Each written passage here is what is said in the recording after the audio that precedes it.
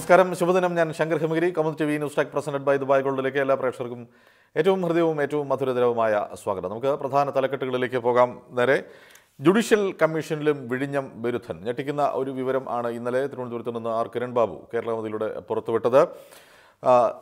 വിഴിഞ്ഞം തുറമുഖ പദ്ധതിയുമായി ബന്ധപ്പെട്ട CAG റിപ്പോർട്ടിൻ്റെ വിശ്വാസ്യത തന്നെ ചോദ്യം ചെയ്യുന്ന ചില വിവരങ്ങൾ ആണ് ഇന്നലെ പുറത്തുവിട്ടതെങ്കിൽ ഇപ്പോൾ സർക്കാർ നിയോഗിച്ച ജുഡീഷ്യൽ കമ്മീഷനിലും ഒരു വിഴിഞ്ഞം വിരുദ്ധൻ കടന്നുകൂടിയ വിവരം പുറത്തുവിടുകയാണ് കേരള കൗമുദി. വിശദാംശങ്ങൾ നമുക്ക് പിന്നീട് നോക്കാം.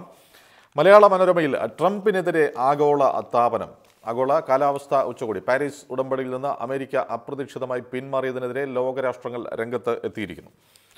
ഇവിടെയുണ്ടോ ദേശീയ പാത എന്ന് മാതൃഭൂമിയുടെ മുഖ്യ വാർത്തയിലെ ചോദ്യം. കഴിഞ്ഞ ദിവസം ആണ് ഹൈക്കോടതി സുപ്രധാനമായ ഒരു വിധി പ്രസ്താവം നടത്തിയത്. കേരളത്തിൽ കണ്ണൂർ മുതൽ കുറ്റിപ്പുറം വരെയും ചേർത്തല മുതൽ തിരുവനന്തപുരം വരെയും ഉള്ള റോഡുകൾ ദേശീയപാതകളല്ല എന്ന് 2014 തന്നെ കേന്ദ്രം വിജ്ഞാപനം പുറത്തിറക്കിയിരുന്ന ഈ കാര്യം ചൂണ്ടിക്കാട്ടിയാണ് ബാറുകളുടെ ദൂരപരിധി സംബന്ധിച്ച് സുപ്രീം കോടതിയുടെ വിധി ഈ പാതയോരങ്ങളിലെ മദ്യശാലകൾക്ക് ബാധകമാകില്ല എന്ന വിധി. ഇതേ തുടർന്ന് ഈ ദേശീയ പാതകൾ സംബന്ധിച്ച് സർവത്ര ആശയക്കുഴപ്പം എന്ന് മാതൃഭൂമിയുടെ വാർത്ത. ദേശാഭിമാനിയിൽ സംഘപരിവാർ കലാപത്തിന് കേരള ഹൗസ് ആക്രമിച്ചു എന്ന് വാർത്ത. ബീഫ് വിഷയമാണ്. മാട്ടിറച്ചി വിളമ്പുന്നതിനെ ചൊല്ലി ഡൽഹിയിലെ കേരള ഹൗസിലേക്ക് സംഘപരിവാർ പ്രവർത്തകർ ഇന്നലെ നടത്തിയ പ്രകടനം അത് അക്രമാസക്തം ആയി. അത് സംഘപരിവാർ കലാപത്തിന് എന്നാണ് ദേശാഭിമാനി ഇതിനകത്ത് ശീർഷകം നൽകിയിരിക്കുന്നത്. ഞങ്ങളുടെ പൂർവികർ നരഭോജികളാണ്, ഞങ്ങൾക്ക് മുഖ്യമന്ത്രിയെ ഭക്ഷിക്കാൻ അവസരം നൽകൂ എന്ന് ആക്രോശിച്ചുകൊണ്ടായിരുന്നു സംഘപരിവാർ പ്രവർത്തകരുടെ ഈ കേരള ഹൗസ് കടന്നുകയറ്റമെന്ന് ദേശാഭിമാനി റിപ്പോർട്ട്. മാധ്യമത്തിൽ എക്സൈസ് അനുമതി മതി എന്ന പ്രധാന തലക്കെട്ട്. സംസ്ഥാനത്ത് എവിടെയും മദ്യശാലകൾ പ്രവർത്തിക്കുന്നതിനും മാറ്റി സ്ഥാപിക്കുന്നതിനും ഇനി തദ്ദേശ സ്വയംഭരണ സ്ഥാപനങ്ങളുടെ സമ്മതപത്രം NOC ആവശ്യം ഇല്ല. ഇത് സംബന്ധിച്ച് പഞ്ചായത്ത് നഗരപാലിക നിയമത്തിൽ ഭേദഗതി വരുത്തിക്കൊണ്ടുള്ള ഓർഡിനൻസ് പുറപ്പെടുവിച്ചിരിക്കുന്നു സംസ്ഥാന സർക്കാർ. ഇനി എക്സൈസ് വകുപ്പിൻ്റെ ലൈസൻസ് മാത്രം മതിയാകും സംസ്ഥാനത്ത് മദ്യശാലകൾ പ്രവർത്തിക്കാൻ. മദ്യനയത്തിൽ പ്രതിഷേധം പലവിധം, ആടാതെ സർക്കാർ മുന്നോട്ട് എന്ന് മംഗളത്തിൻ്റെ തലക്കെട്ട്. തദ്ദേശ സ്ഥാപനങ്ങളുടെ അധികാരം ഇല്ലാതായി മദ്യവിപ്ലവം എന്ന് ദീപികയുടെ പ്രധാന തലക്കെട്ട്. ഇനി നമുക്ക് ഇംഗ്ലീഷ് ദിനപത്രങ്ങളുടെ ഹെഡ്ലൈൻസ് നോക്കാം. Trump's anti India rand cast shadow over Modi's US trip. America Paris ഉടമ്പടിയിൽ നിന്ന് ആഗോളതാപനം സംബന്ധിച്ച കാലാവസ്ഥാ ഉച്ചകോടിയിൽ നിന്ന് പിന്മാറുകയും ഇന്ത്യക്കും ചൈനയ്ക്കുമെതിരെ രൂക്ഷമായ അഭിപ്രായ പ്രകടനങ്ങൾ നടത്തുകയും ചെയ്ത സാഹചര്യത്തിൽ പ്രധാനമന്ത്രി നരേന്ദ്രമോദി ഈ മാസം അവസാനം നടത്താൻ ഇരുന്ന അമേരിക്കൻ സന്ദർശനം ട്രംപുമായുള്ള കൂടിക്കാഴ്ച അനിശ്ചിതത്വത്തിൽ ആയിരിക്കുന്നു എന്ന് times of India. The ഹിന്ദുവിൽ Trump targets India China as US exits climate pact. കാലാവസ്ഥാ ഉടമ്പടിയിൽ നിന്നുള്ള അമേരിക്കൻ പിന്മാറ്റം തന്നെ വിഷയം. ഗുഹ ടീയേഴ്സ് ഇൻറ്റു വെസ്റ്റഡ് ഇൻട്രസ്റ്റ്സ് എന്ന the new Indian എക്സ്പ്രസിൻ്റെ headline. BCCEയുടെ supreme കോടതി നിയോഗിച്ച ഇടക്കാല സമിതിയിൽ നിന്ന് ചരിത്രകാരൻ രാമചന്ദ്ര ഗുഹ രാജിവെച്ചിരുന്നു. കഴിഞ്ഞ ദിവസം അദ്ദേഹം ഉയർത്തുന്ന ആരോപണങ്ങൾ ക്രിക്കറ്റ് രംഗത്തെ താരങ്ങളെക്കുറിച്ചും അവരുടെ നിക്ഷിപ്ത താല്പര്യങ്ങളെക്കുറിച്ചും വളരെ വിശദമായ കത്ത് വിനോദ് റായ്ക്ക് എഴുതി. ആ കത്തിൽ ആണ് അദ്ദേഹം രാജിയും പ്രഖ്യാപിച്ചത്. അതിൻ്റെ വിശദാംശങ്ങൾ നൽകിയിരിക്കുന്നത്. നമുക്ക് വാർത്തകളുടെ വിശദ റിപ്പോർട്ടുകൾ നോക്കാം. ആദ്യം കേരള കൗമുദിയിൽ നിന്ന് ജുഡീഷ്യൽ കമ്മീഷനിലും വിഴിഞ്ഞം വിരുദ്ധൻ. ഞാൻ നേരത്തെ സൂചിപ്പിച്ചത് പോലെ തന്നെ ഇന്നലെ കേരള കൗമുദി മുഖ്യ വാർത്തയായി പ്രസിദ്ധീകരിച്ചിരുന്നത് തിരുവനന്തപുരത്ത് നിന്ന് ആർ കിരൺ ബാബുവിൻ്റെ മറ്റൊരു റിപ്പോർട്ടാണ് ഇതേ വിഷയത്തിൽ. അതായത് വിഴിഞ്ഞം തുറമുഖ പദ്ധതി സംബന്ധിച്ച കൺട്രോളർ ആൻഡ് ഓഡിറ്റർ ജനറലിൻ്റെ റിപ്പോർട്ടിൻ്റെ വിശ്വാസ്യത തന്നെ ചോദ്യം ചെയ്യുന്ന ചില വിവരങ്ങൾ.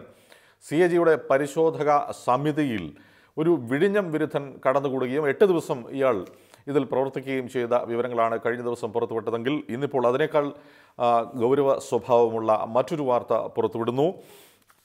അതായത് സർക്കാർ നിയോഗിച്ച ജുഡീഷ്യൽ കമ്മീഷനിലെ 3 അംഗങ്ങളിൽ ഒരാൾ വിഴിഞ്ഞം വിരുദ്ധൻ ആണ്.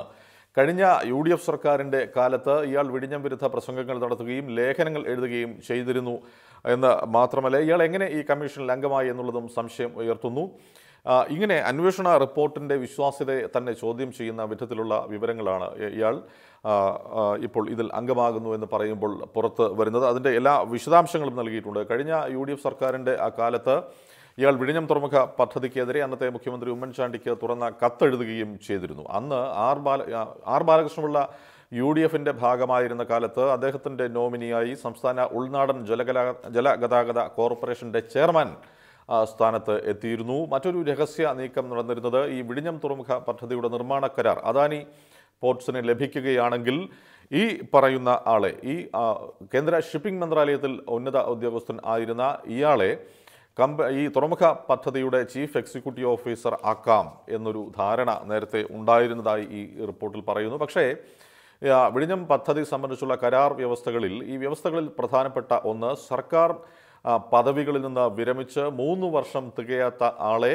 കമ്പനിയുടെ സമുന്നത പദവികളിൽ നിയമിക്കരുത് എന്നൊരു കരാർ വ്യവസ്ഥ ഉണ്ട്. കഴിഞ്ഞ സർക്കാരിൻ്റെ കാലത്ത് നേരത്തെ പറഞ്ഞതുപോലെ കോർപ്പറേഷൻ ചെയർമാൻ ആയിരുന്ന ഈ മുൻ കേന്ദ്ര ഷിപ്പിംഗ് മന്ത്രാലയം ഉദ്യോഗസ്ഥന് അതുകൊണ്ട് തന്നെ അവസരം നഷ്ടം ആകുമെന്നുള്ള സ്ഥിതി ഉണ്ടായി. ഇങ്ങനെ ഇതുമായി ബന്ധപ്പെട്ട എല്ലാ വിശദാംശങ്ങളും ഇന്ന് കിരൺ ബാബു ഈ മുഖ്യ റിപ്പോർട്ടിൽ നൽകിയിരിക്കുന്നു. മറ്റൊന്ന്, ഇടത് വലത് മുന്നണികളെ പിന്തള്ളാനാകും എന്ന് BJP ദേശീയ അധ്യക്ഷൻ അമിത്ഷാ 3 ദിവസത്തെ കേരള സന്ദർശനത്തിന് ഇന്നലെ കൊച്ചിയിൽ എത്തി. ഇന്നലെ രാവിലെ കൊച്ചിയിലെത്തി അദ്ദേഹം ഇന്നലെ പാർട്ടിയുടെ കോർ കമ്മിറ്റി യോഗത്തിലും NDA യോഗത്തിലും അധ്യക്ഷത വഹിച്ചു. ഇന്നും നാളെയും അദ്ദേഹം തലസ്ഥാനത്തുണ്ടാകും. കൊച്ചിയിൽ NDA യോഗത്തിൽ സംസാരിക്കുകയാണ് അദ്ദേഹം പറഞ്ഞത്, സംസ്ഥാനത്ത് ഇടത് വലത് മുന്നണികളെ പിന്തള്ളി വിജയിക്കാൻ ആകും NDAക്ക് എന്നുള്ളത് അസാധ്യമായ ഒന്നല്ല എന്ന ശ്രദ്ധേയമായ പ്രതികരണം ആണ് അമിത്ഷാ പ്രകടിപ്പിച്ചത്. എന്ന് മാത്രമല്ല, സംസ്ഥാനത്ത് പാർട്ടിയുടെ ചില പ്രവർത്തനങ്ങളിൽ അദ്ദേഹം ചില അതൃപ്തി പ്രകടിപ്പിക്കുകയും ചെയ്തു. അതായത് ഇടത് സർക്കാരിൻ്റെ പരാജയങ്ങൾ, ഇടത് സർക്കാരിൻ്റെ പോരായ്മകൾ ജനങ്ങൾക്ക് മുൻപിൽ തുറന്നു കാട്ടുന്നതിൽ സംഭവിച്ച പരാജയമാണ് പ്രധാനപ്പെട്ട ഒന്ന്. അത്തരം അവസരങ്ങൾ സമർത്ഥമായി പ്രയോജനപ്പെടുത്താൻ ഇനിയെങ്കിലും ശ്രദ്ധിക്കണമെന്ന് സംസ്ഥാന നേതാക്കളോട് അദ്ദേഹം പറഞ്ഞു. പാർട്ടിയുടെ സംഘടനാ സംവിധാനം ശക്തമാക്കേണ്ടതിൻ്റെ ആവശ്യകതയും അദ്ദേഹം ഊന്നിപ്പറഞ്ഞു. നിലവിൽ ജില്ലാ ഘടകങ്ങൾക്ക് അപ്പുറത്തേക്ക് അതിലും താഴെ തട്ടിലേക്ക് പാർട്ടിക്ക് വേരോട്ടം ഇല്ല. മണ്ഡലം ബൂത്ത് കമ്മിറ്റികളുടെ പ്രവർത്തനം ശക്തമാക്കണം തുടങ്ങിയ കാര്യങ്ങളൊക്കെ അദ്ദേഹം പറഞ്ഞു. മറ്റൊരു കാര്യം അദ്ദേഹം പറഞ്ഞത്, ഇന്നലെ NDA അതായത് NDA മുന്നണിയിൽ BJP മുന്നണി യോഗത്തിൽ സംസാരിക്കവേ ഘടക കക്ഷികൾക്ക് അർഹമായ പ്രാധാന്യം നൽകണം എന്ന് മാത്രമല്ല, സംസ്ഥാനത്ത് BJP സംഘടിപ്പിക്കുന്ന ബഹുജന സമര പരിപാടികൾ ഇനി NDAയുടെ പേരിൽ മാത്രമേ, ദേശീയ ജനാധിപത്യത്തിന് സഖ്യത്തിൻ്റെ പേരിൽ മാത്രമേ ആകാവൂ. ഇത്തരം പരിപാടികളിൽ ഘടകകക്ഷികളുടെ കൊടികൾ കൂടി ഉപയോഗിക്കണം. ഘടകകക്ഷി നേതാക്കളുടെ പങ്കാളിത്തം ഉറപ്പുവരുത്തണം. അവർക്ക് വേണ്ടിയും പ്രചാരണം നടത്തണം തുടങ്ങിയ കാര്യങ്ങളും അമിത്ഷാ പറഞ്ഞു. BDJSൻ്റെ പരാതികൾ പരിഹരിക്കുന്നതിൻ്റെ ഭാഗമായി അമിത്ഷാ ഇന്ന് തുഷാർ വെള്ളാപ്പള്ളിയുമായി, അതായത് BDJSൻ്റെ സംസ്ഥാന അധ്യക്ഷൻ തുഷാർ വെള്ളാപ്പള്ളിയുമായി തലസ്ഥാനത്ത് ചർച്ച നടത്തും. അമിത്ഷാ നേരിട്ടാണ് ചർച്ചയ്ക്കായി തുഷാർ വെള്ളാപ്പള്ളിയെ ക്ഷണിച്ചത് എന്നും കേരള കൗമുദിയുടെ റിപ്പോർട്ട് പറയുന്നു. മറ്റു ചില കാര്യങ്ങൾ കൂടി നോക്കാം. 2 ലക്ഷം മുതലുള്ള കറൻസി ഇടപാടുകൾക്ക് തുല്യ പിഴ. ഇത് നിലവിൽ ഉള്ള ഒരു ആദായനികുതി വകുപ്പിലെ ഒരു വ്യവസ്ഥ, ഒരു നിയമം ആണ്. അതായത് കഴിഞ്ഞ ഏപ്രിൽ 1 മുതൽ നിലവിലുള്ളതാണ്. 2 ലക്ഷത്തിന് മുകളിൽ കറൻസി ഉപയോഗിച്ച് നടത്തുന്ന ഇടപാടുകൾക്ക് അതേ തുക പിഴ ഈടാക്കുക എന്നുള്ളത്. പക്ഷേ ഇപ്പോഴും ഇതിലും അധികം തുകയ്ക്കുള്ള കറൻസി ഇടപാടുകൾ നടക്കുന്നത് ശ്രദ്ധയിൽപ്പെട്ടതിനെ തുടർന്നാണ് ആദായനികുതി വകുപ്പ് ഇക്കാര്യം ആവർത്തിക്കുകയും കൂടുതൽ കർശനം ആക്കുകയും ചെയ്തു. കഴിഞ്ഞ ബഡ്ജറ്റ് സമ്മേളനത്തിൽ തന്നെ ധനമന്ത്രി അരുൺ ജെയ്റ്റ്ലി പറഞ്ഞത് 3 ലക്ഷം രൂപയ്ക്ക് മേലുള്ള കറൻസി ഇടപാടുകൾക്ക് പിഴ ഈടാക്കുമെന്നാണ്. പിന്നീട് ഭേദഗതി ബില്ലിൽ ആണിത് 2 ലക്ഷം ആക്കി കുറച്ചത്. എന്തായാലും അത് ഇനി കൂടുതൽ കർശനം ആകാൻ പോകുന്നു. ഈ പിഴ ഈടാക്കുന്നത് പണം സ്വീകരിക്കുന്ന ആളിൽ നിന്ന് ആയിരിക്കും. ഇത്തരം ഇടപാടുകൾ സംബന്ധിച്ച് ജനങ്ങൾക്കും കേന്ദ്ര സർക്കാരിനെ, ആദായനികുതി വകുപ്പിനെ വിവരം അറിയിക്കാം. Black money info @the rate of incometax.gov.in എന്ന വെബ്സൈറ്റിൽ, എന്ന ഇമെയിൽ വിലാസത്തിലും വെബ്സൈറ്റിലും ഇത് അറിയിക്കാം, ഇത്തരം വിവരങ്ങൾ അറിയിക്കാം എന്ന് കൗമുദിയുടെ റിപ്പോർട്ട്. ട്രോളിംഗ് നിരോധനം വീണ്ടും ആരംഭിക്കുകയാണ്. ട്രോളിംഗ് നിരോധനം 14 മുതൽ ജൂലൈ 31 വരെ. സംസ്ഥാനത്ത് മത്സ്യബന്ധന മേഖലയിൽ ഒരിക്കൽ കൂടി ട്രോളിംഗ് നിരോധനം കാലവർഷം ശക്തി പ്രാപിച്ചതിനെ തുടർന്ന് ഈ വരുന്ന 14-ാം തീയതി മുതൽ ജൂലൈ 31 വരെ ആയിരിക്കും ട്രോളിംഗ് നിരോധനം. ഇന്നലെ മത്സ്യ മേഖലയിലെ സംഘടനാ നേതാക്കളുടെയും മത്സ്യ വകുപ്പിലെ ഈ ഫിഷറീസ് വകുപ്പിലെ ഉന്നത ഉദ്യോഗസ്ഥരുടെയും യോഗത്തിലാണ് മന്ത്രി ജെ മേഴ്സിക്കുട്ടിയമ്മയാണ് ഇക്കാര്യം പ്രഖ്യാപിച്ചത്. സമുദ്രത്തിൽ 12 നോട്ടിക്കൽ മൈൽ അപ്പുറത്ത് കേന്ദ്രത്തിൻ്റെ നിരോധനം നിലവിൽ ഉണ്ട്. ഇത് കർശനമായി പാലിക്കണമെന്ന് കോസ്റ്റ് ഗാർഡിനും അതുപോലെ തന്നെ മറൈൻ എൻഫോഴ്സ്മെൻറ്റിനും മന്ത്രി നിർദ്ദേശം നൽകിയിട്ടുണ്ട്. ഇനി മലയാള മനോരമയുടെ ചില വാർത്തകൾ കൂടി നോക്കാം. ട്രംപിനെതിരെ ആഗോള താപനം. നേരത്തെ പറഞ്ഞു കാലാവസ്ഥാ ഉടമ്പടിയിൽ നിന്ന്, ആഗോള കാലാവസ്ഥാ ഉടമ്പടി അല്ലെങ്കിൽ പാരീസ് ഉടമ്പടിയിൽ നിന്ന് കഴിഞ്ഞ ദിവസം ആണ് അമേരിക്കൻ പ്രസിഡന്റ് ട്രംപ് അമേരിക്ക പിന്മാറുന്നതായി ഉള്ള അപ്രതീക്ഷിത പ്രഖ്യാപനം നടത്തിയത്. ലോകവ്യാപകമായി വലിയ പ്രതിഷേധം ക്ഷണിച്ചു വരുത്തുന്ന തീരുമാനം ആണ് ഇത്. 2015 ഡിസംബറിലാണ് ഏതാണ്ട് 195 രാജ്യങ്ങൾ, ലോകത്തെ ഏതാണ്ട് മിക്ക രാജ്യങ്ങളും ഒപ്പുവെച്ച പാരീസ് ഉടമ്പടി നിലവിൽ വന്നത്. ഇതിപ്പോൾ അമേരിക്ക അതിൽ നിന്ന് പിന്മാറുകയാണ്. അമേരിക്കൻ താൽപ്പര്യങ്ങൾക്ക് വിരുദ്ധമാണ് കരാറിലെ പല വ്യവസ്ഥകളും എന്നാണ് ട്രംപിൻ്റെ ആരോപണം. അതേസമയം പല ലോകരാജ്യങ്ങളും ചൂണ്ടിക്കാണിക്കുന്നത് അമേരിക്കയ്ക്ക് ഏകപക്ഷീയമായി ഈ കരാറിൽ നിന്ന് പിന്മാറാൻ കഴിയുകയില്ല എന്നാണ്. ട്രംപ് പറഞ്ഞ മറ്റൊരു കാര്യം അമേരിക്കൻ താൽപ്പര്യങ്ങൾക്ക് അനുകൂലമായി ഉടമ്പടി മാറ്റിയെഴുതും എന്നാണ്. എന്നാൽ അത് സാധ്യമല്ല എന്നാണ് ജർമ്മനിയും ഫ്രാൻസും ഇറ്റലിയും ഉൾപ്പെടെയുള്ള വൻ രാഷ്ട്രങ്ങൾ പറയുന്നത്. അതേസമയം കരാറിൽ ഉറച്ചു നിൽക്കുമെന്ന് ഇന്ത്യയും ചൈനയും റഷ്യയും യൂറോപ്യൻ യൂണിയനും പറഞ്ഞു. മുൻ പ്രസിഡന്റ് ബരാക് ഒബാമ പറഞ്ഞത് അമേരിക്ക ഭാവിക്ക് നേരെ വാതിൽ കൊട്ടിയടച്ചിരിക്കുന്നു എന്നാണ്. എന്തായാലും വളരെ രൂക്ഷമായ പ്രതികരണങ്ങൾ ട്രംപിന് എതിരെ ലോകവ്യാപകമായി പുറത്ത് വരുന്നുണ്ട്. അതിൻ്റെ വിശദാംശങ്ങൾ മനോരമ നൽകിയിട്ടുണ്ട്. മനോരമയിൽ ഇന്ന് ഒന്നാം പേജിൽ പരസ്യങ്ങളുടെ ആധിക്യം ഉള്ളതുകൊണ്ട് ഏതാണ്ട് ഈ ഒരു പ്രധാന വാർത്തയ്ക്ക് മാത്രം ആണ് ഇടം ലഭിച്ചിരിക്കുന്നത്. ഉൾപേജിൽ നിന്ന് ഒന്ന് രണ്ട് വിഷയങ്ങൾ കൂടി നോക്കാം. കാലി കശാപ്പ് നിയമസഭ 8-ന് സമ്മേളിക്കും. കശാപ്പിനായുള്ള കന്നുകാലി വിൽപ്പന നിരോധിച്ചുകൊണ്ടുള്ള കേന്ദ്ര വിജ്ഞാപനത്തിന് എതിരെ സംസ്ഥാന പ്രത്യേക നിയമസഭാ സമ്മേളനം 8-ാം തീയതി ചേരാൻ ഇന്നലെ ചേർന്ന മന്ത്രിസഭാ യോഗം തീരുമാനിച്ചു. പതിവ് ചോദ്യോത്തര പരിപാടി ഒഴിവാക്കിക്കൊണ്ടായിരിക്കും ഈ പ്രത്യേക സഭാ സമ്മേളനം. രാവിലെ 9 മണിക്ക് ആരംഭിക്കുന്ന സഭ 2 മണിക്കൂർ നേരത്തേക്കാണ് ഉദ്ദേശിക്കുന്നത്. ഇതിൽ ഈ നിരോധനത്തിന് എതിരെ മുഖ്യമന്ത്രി പിണറായി വിജയൻ അവതരിപ്പിക്കുന്ന പ്രമേയം സഭ അംഗീകരിച്ച് പിരിയും. രാജ്യസഭാ സീറ്റ് യെച്ചൂരിക്കായി ബംഗാൾ CPM വീണ്ടും നേരത്തെ തന്നെ ഇക്കാര്യം ഉന്നയിച്ച്, അതായത് സീതാറാം യെച്ചൂരിയെ ഒരു വട്ടം കൂടി രാജ്യസഭയിലേക്ക് അയക്കണം എന്ന് നിർദ്ദേശിച്ചുകൊണ്ട് ബംഗാൾ ഘടകം പൊളിറ്റ് ബ്യൂറോയ്ക്ക് കത്ത് എഴുതിയിരുന്നു. അന്ന് ഭൂരിപക്ഷ അഭിപ്രായ പ്രകാരം ഈ ആവശ്യം തള്ളുകയായിരുന്നു. ഇതിപ്പോൾ വീണ്ടും ബംഗാൾ ഘടകം യെച്ചൂരിക്കായി രംഗത്ത് വന്നിരിക്കുന്നു. ഇക്കാര്യം ഈ മാസം 6-7 തീയതികളിൽ ചേരുന്ന പൊളിറ്റ് ബ്യൂറോ യോഗം ചർച്ച ചെയ്യും. ഒരു പക്ഷേ ഇത് കേന്ദ്ര കമ്മിറ്റിയുടെ തീരുമാനത്തിന് വിട്ടേക്കാം. അഖിലേന്ത്യാ തലത്തിൽ കോൺഗ്രസുമായി സഖ്യത്തിൽ ഏർപ്പെടുത്തുന്നതുമായി ബന്ധപ്പെട്ട് കാരാട്ട് പക്ഷവുമായി അതിന് വിരുദ്ധമായ നിലപാട് സ്വീകരിക്കുന്ന യെച്ചൂരി പക്ഷത്തിൻ്റെ വളരെ നിർണായകമായ ഒരു നീക്കം തന്നെയാണ് ഇത് എന്ന് നമുക്ക് പറയാം. മാതൃഭൂമിയുടെ ഒന്നാം പേജിലെ ചില വിശേഷങ്ങൾ കൂടി നോക്കാം. ഇവിടെയുണ്ടോ ദേശീയപാത എന്ന് മാതൃഭൂമിയുടെ മുഖ്യ ചോദ്യം. അതായത് തിരുവനന്തപുരം മുതൽ ചേർത്തല വരെയും കുറ്റിപ്പുറം മുതൽ കണ്ണൂർ വളപട്ടണം വരെയും നീളുന്ന പാത ദേശീയപാത പദവിയിലല്ല എന്ന് കഴിഞ്ഞ ദിവസം ഹൈക്കോടതിയാണ് ഇത് സംസ്ഥാന സർക്കാരിൻ്റെ ശ്രദ്ധയിൽപ്പെടുത്തിയത്. എന്ന് പറഞ്ഞാൽ ബാറുകൾക്ക് ഉള്ള ദേശീയപാതയോരങ്ങളിൽ നിന്നുള്ള ദൂരപരിധി നിയമം സംസ്ഥാനത്ത് ഈ പാതകൾക്ക് ബാധകമല്ല. അതുകൊണ്ട് തന്നെ ഈ ബാറുകൾ അടച്ചുപൂട്ടാൻ കഴിയില്ല എന്നായിരുന്നു ഹൈക്കോടതിയുടെ നിരീക്ഷണം.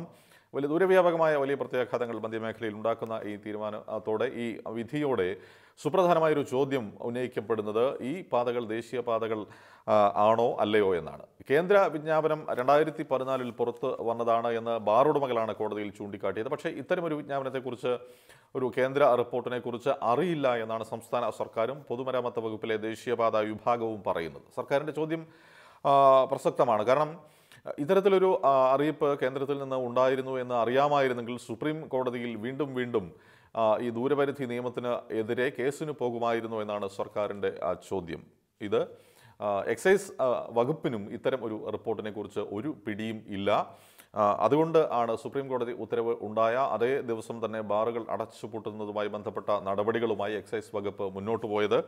എന്തായാലും ഇത് ഒരു തർക്ക വിഷയം ആയി മാറിയിരിക്കുന്നു. സംസ്ഥാനത്ത് ദേശീയപാത ഏതെല്ലാമാണ് എത്ര ദൂരത്താണ് ഉള്ളത് എന്നത് സംബന്ധിച്ച്. അച്ചുദേവിന് ഇന്ന് കോഴിക്കോട് വിട ചൊല്ലും. ഇത് വ്യോമസേന പരിശീലന വിമാനം തകർന്ന് കഴിഞ്ഞ ദിവസം മരിച്ച മലയാളി പൈലറ്റ് അച്ചുദേവിന് ഇന്ന് കണ്ണീരോടെ യാത്രാമൊഴി.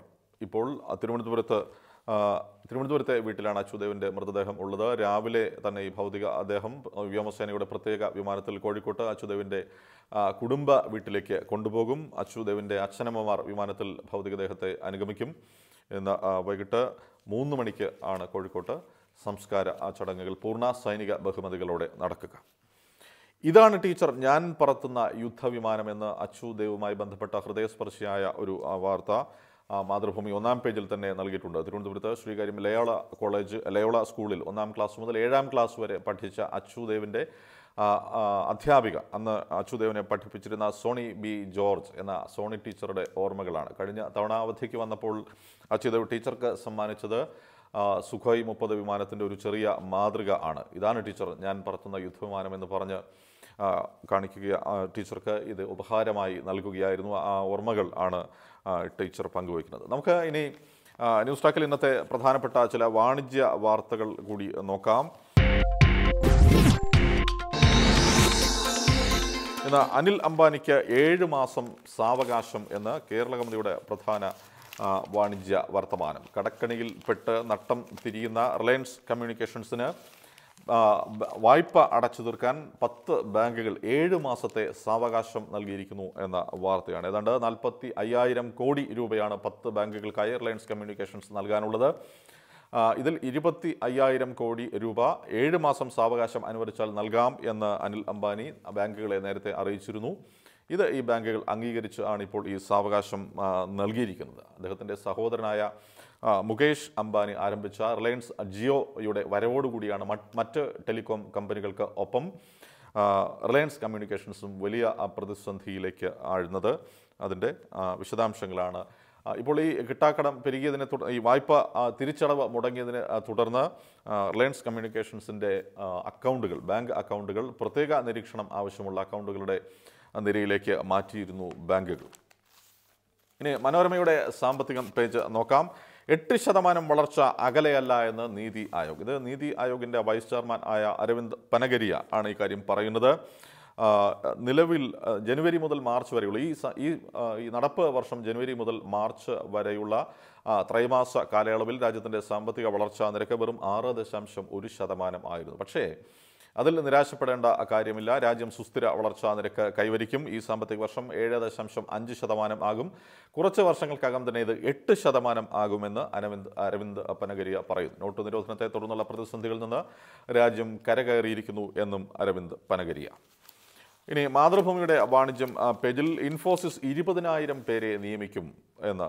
ഇത് ഇൻഫോസിസിൻ്റെ ചീഫ് ഓപ്പറേറ്റിംഗ് ഓഫീസർ ആയ UB പ്രവീൺ റാവു ഇന്നലെ കേന്ദ്ര IT മന്ത്രി രവിശങ്കർ പ്രസാദിനെ കണ്ടതിന് ശേഷം മാധ്യമങ്ങളോട് സംസാരിച്ച കാര്യമാണ്. രാജ്യത്ത് IT മേഖലയിൽ കൂട്ടപ്പിരിച്ചുവിടൽ ഉണ്ടാകും എന്നുള്ള വാർത്തകൾ പുറത്തു വരുന്നതിന് ഇടയിൽ ആണ് ശുഭകരമായ ഈ വർത്തമാനം. രാജ്യത്തെ ഏറ്റവും വലിയ IT കമ്പനികളിൽ 2ാം സ്ഥാനത്തുള്ള ഇൻഫോസിസ് ഈ വർഷം 20,000 പേരെ പുതുതായി നിയമിക്കും എന്നാണ് ഈ വാർത്ത. ഇത് പെരുപ്പിച്ച് കാണിക്കുന്ന കണക്കുകളാണ് പലപ്പോഴും IT മേഖലയിലെ പിരിച്ചുവിടൽ സംബന്ധിച്ച് പുറത്തു വരുന്നത് എന്ന് അദ്ദേഹം പറഞ്ഞു. അതിൻ്റെ എല്ലാ വിശദാംശങ്ങളും ആണ് നൽകിയിരിക്കുന്നത്. ഇതിനൊപ്പം തന്നെ മറ്റൊരു വാർത്ത, മറ്റൊരു വിശദാംശം ഉള്ളത് IT മേഖലയിലെ ഒന്നാം നിര കമ്പനി ആയ TCSും കൂടുതൽ പേരെ ഈ വർഷം നിയമിക്കും എന്ന കാര്യം രവിശങ്കർ പ്രസാദ് പറയുന്നുണ്ട്. അതേസമയം ഇൻഫോസിസിൻ്റെ CEO ആയ UB പ്രവീൺ റാവു പറയുന്നത് മോശം പ്രകടനത്തിൻ്റെ പേരിൽ ഈ വർഷം 400 പേരെ മാത്രം ആണ് ഇൻഫോസിസ് പിരിച്ചുവിടുക. ഇത് എല്ലാ വർഷവും ഇത്തരം ഒരു കണക്കെടുപ്പ് നടത്തി മോശം പ്രകടനം കാഴ്ചവെക്കുന്നവരെ പിരിച്ചുവിടുക എന്നുള്ളത് പതിവ് കാര്യവുമാണ് എന്ന് പ്രവീൺ റാവു പറയുന്നു. നമുക്കിനി ഇന്നത്തെ 1-2 ശ്രദ്ധേയമായ മുഖപ്രസംഗ വിഷയങ്ങൾ കൂടി നോക്കാം.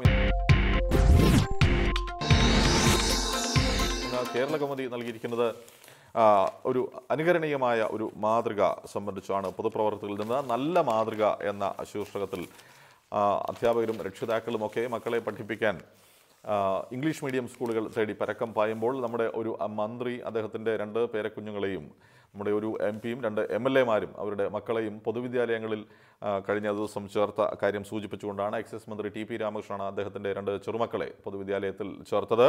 അതുപോലെ തന്നെ MP Rajesh MP-യും TV Rajesh VT Balram എന്നീ MLA-മാരും അവരുടെ മക്കളെ സർക്കാർ വിദ്യാലയങ്ങളിൽ പഠിപ്പിക്കാൻ ചേർത്തത് എന്തായാലും ശുഭകരമായ മാതൃക തന്നെയാണ്.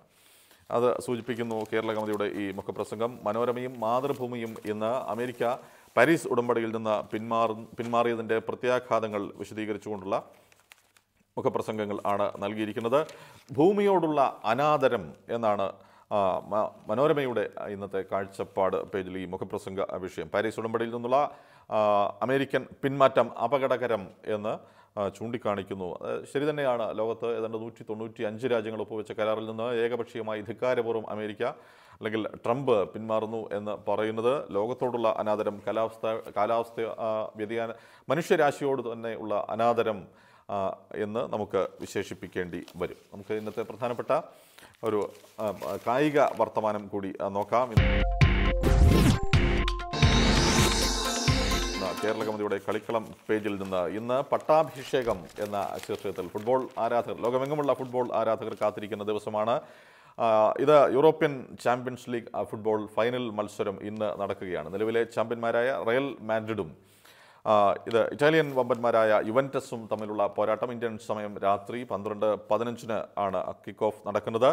വെയിൽസ് തലസ്ഥാനമായ കാർഡിഫ് സിറ്റിയിൽ ആണ് ഈ ഫൈനൽ മത്സരം നടക്കുന്നത്. റയൽ മാഡ്രിഡ് ലക്ഷ്യമിടുന്നത് യൂറോപ്പിലെ 12ാം